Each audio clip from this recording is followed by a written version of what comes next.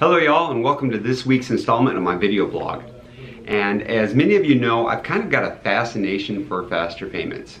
Okay, as many of you, if you know me, I've got a fascination for everything payments. And we're still developing faster payments here in the United States. At least that's what some would say. The truth is, they are out there, they are available, because we do have Zelle, we do have real-time payments from the clearinghouse that are available and in use now. But when it comes to trends and what's happening in faster payments, I'm really paying attention to what's happening globally. And that is because it helps us to get an understanding of what's happening here.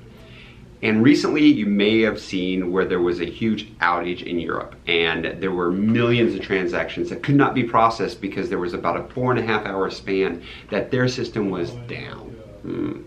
Not really a good thing. Well, recently, in fact, just within the past couple of days, and it's early July right now, well, sorry, mid-July right now, okay, late July, it's July, there was another outage by one of the banks that was there, and this one was specific to the banks.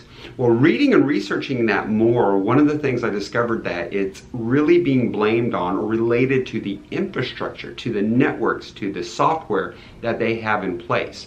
Now, you have to realize that the infrastructure and the networks that they have in place for faster payments have been there for about 10 years now, especially for the early adopters of faster payments. So I'm reading and I'm seeing articles that are discussing that there's already a need for them to update their infrastructure. Now, why do I bring this to you? Because my question to you is, when it comes to faster payments, are you looking at your infrastructures? Are your infrastructures capable of handling faster payments? When looking and planning for implementing faster payments, are you also considering what you'll need to do to improve upon those payments in the next couple of years? In other words, are you looking towards the future and maybe not just right now as far as what's needed?